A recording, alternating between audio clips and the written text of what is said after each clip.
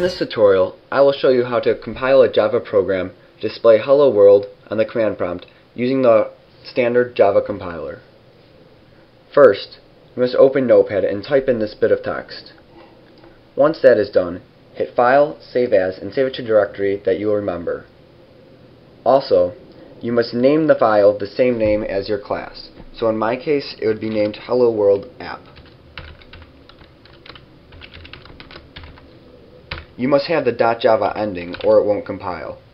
And don't forget, it is case sensitive, so uppercase H is not the same as a lowercase h. Now we must compile the code into binary, and to do so you must use it through the command prompt. To open the command prompt, hit Start, Run, cmd.exe, and click OK. Now we must change the directory to where you saved the file. So use the command cd and the name of your directory that you saved it to.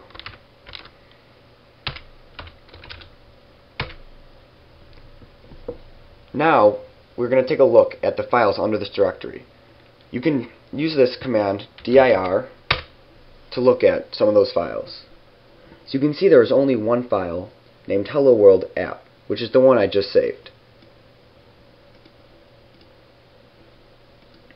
Now we use the command to compile the code, which is Javac, Java compiler, and enter the name of your file. And don't forget the .java ending, or it won't work. Now you can tell if the Java compiler has done compilation correctly by going back to the directory, and you can tell that there's another file here named .class. This means this is the binary file it just has created. Now if you want to run the file, use the command java and type in the name of the file, except this time don't have the .java or .class ending.